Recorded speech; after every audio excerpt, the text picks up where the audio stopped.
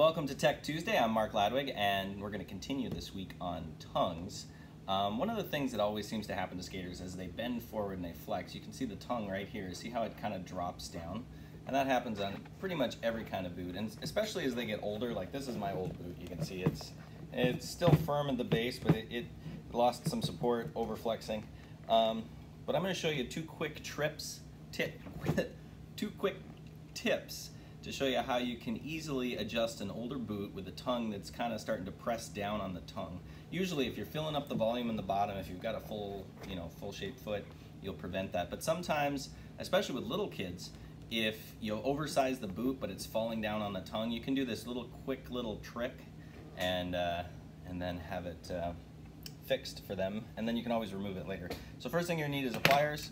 I like to use a paper clip and then a really good knife with a sharp new blade. So first thing we're going to do, we'll do one without any material. See a lot of times that there's sometimes stuff you can utilize on certain brands of boots, but you take your knife, and I go about a width of the finger, and I'm going to push down through the tongue. And this is always my favorite part. It scares most skaters because they're like, ah! And you can see I have to go through all the way through you can see a little bit of the foam there. Just make sure it's just cut through, and usually you won't have any problem with shredding or whatnot because the laces are going to come through this, thread it.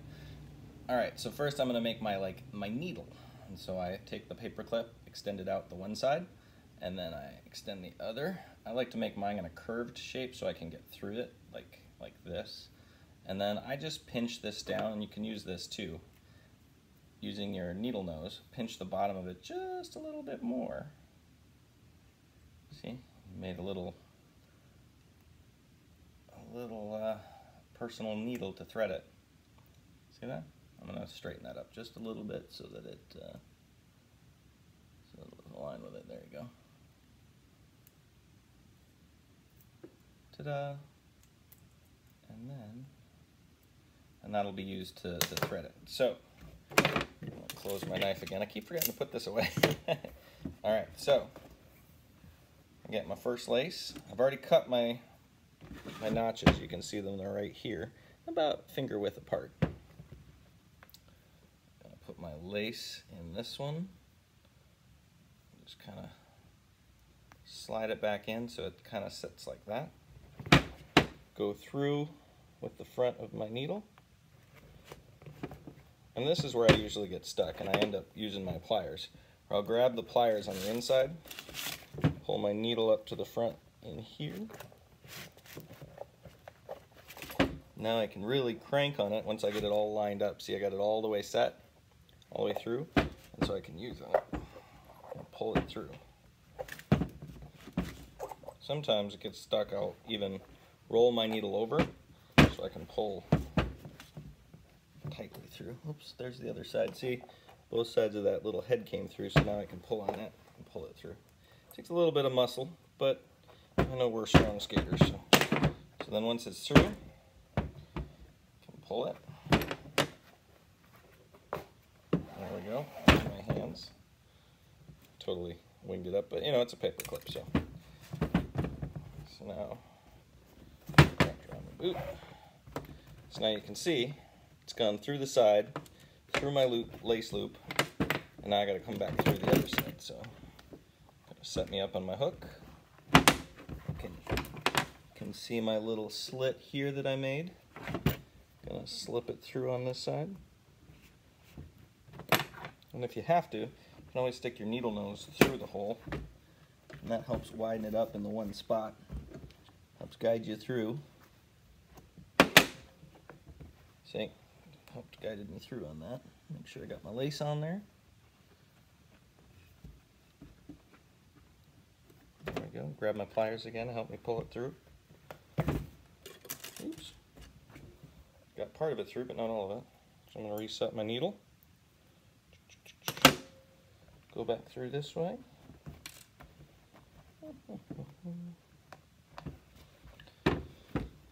As they say, there's 100 ways to skin a cat. But this is the way I found it's most successful to do these. See, I got both sides of the needle through the bottom, and then I can just easily pull it through.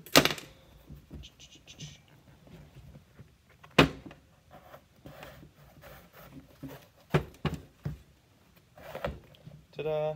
And now I gotta go back with the other side from the other one. So I start outside, of course.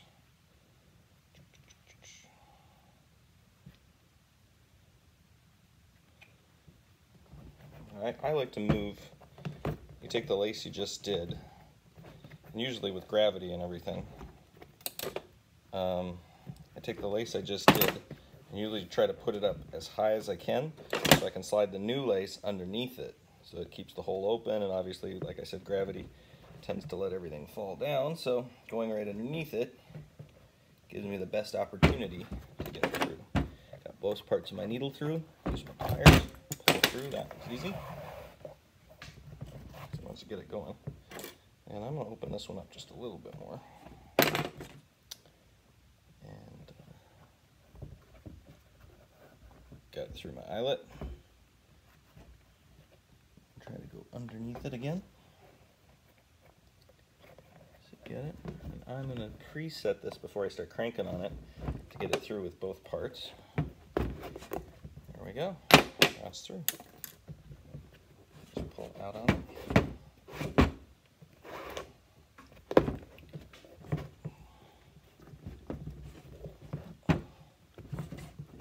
So now before I start lacing it up, you can see the laces through here. But as you hold the laces and as you'll be tightened in, as you push down, you've got this part holding up the tongue, and it prevents any slide down, it prevents any true falling on it. See that? Alright, and then when you've got it through like that, just go back to doing it. And always check. I know Adea has their method for putting the laces in over top. And same thing. There's different ways to do different ones. So we'll just do up a couple to show you how it goes. Alright, we'll do the other side here. Hope you guys are staying safe out there, washing hands. I always, when I do up laces, regardless which pattern style I do, I like to keep going the same. See how this one has this side over top? So as I'm going up, I always double check to make sure I lace the same way it's been going up the whole pattern. Alright, I'm going to tie this around the back here just to give a simulated feel.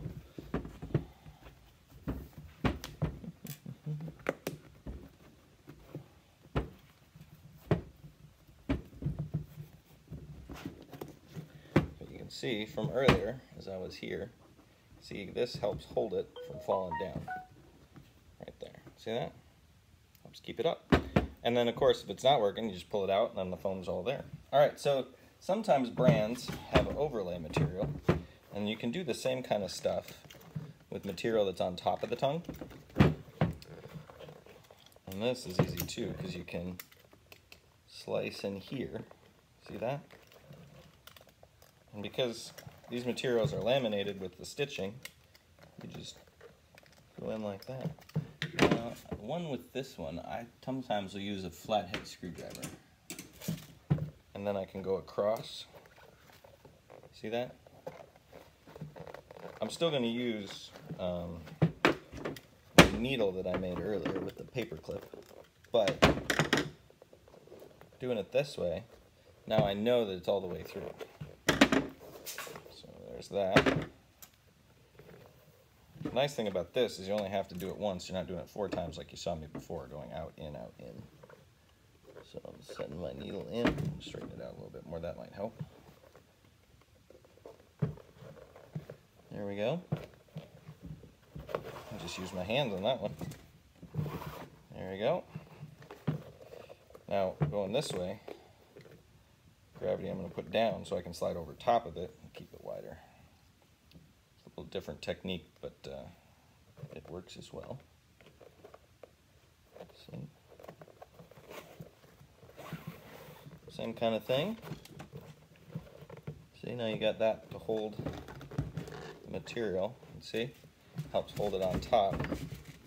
So as you're doing that press down, nothing to pull in. So this is just a quick tip so that you can stop tongues from falling down. So just adding that slice, putting the laces under and through.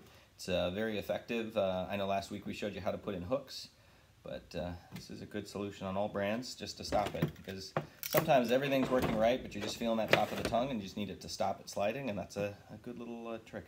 One note of caution, changing a boot like that will void warranties.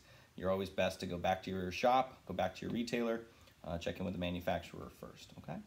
Take care.